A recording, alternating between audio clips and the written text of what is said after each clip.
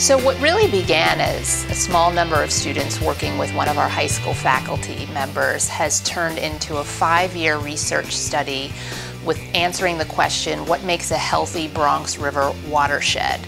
We have our high school students serving as principal investigators and students in every grade, beginning in kindergarten, going out to the river to collect data to feed to our principal investigators to answer that question. The results have been amazing. We have seen students take an interest in scientific research in ways that we have not seen before, and we're very excited about what this means for the Bronxville School District.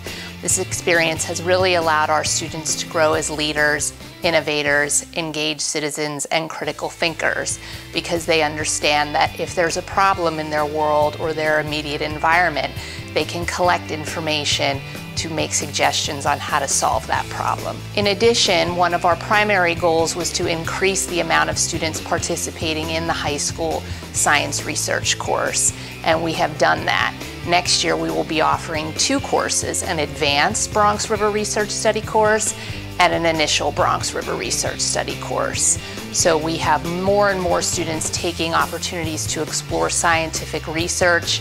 They understand it as something that not only takes place in a lab, but it's something that you can do in the environment, and all students have been a part of. It's also a wonderful opportunity to develop their skills and their need to be engaged citizens in their community. I think it's important for me and my classmates to study the Bronx River because we're learning a lot about the nearest body of water, and I think it's really cool that we get to visit and research all about the pollution and all the other things in the Bronx River that make it different from other rivers. Our school has already organized a lot of cleanups, and I think that's really cool for us students to make a difference in the world.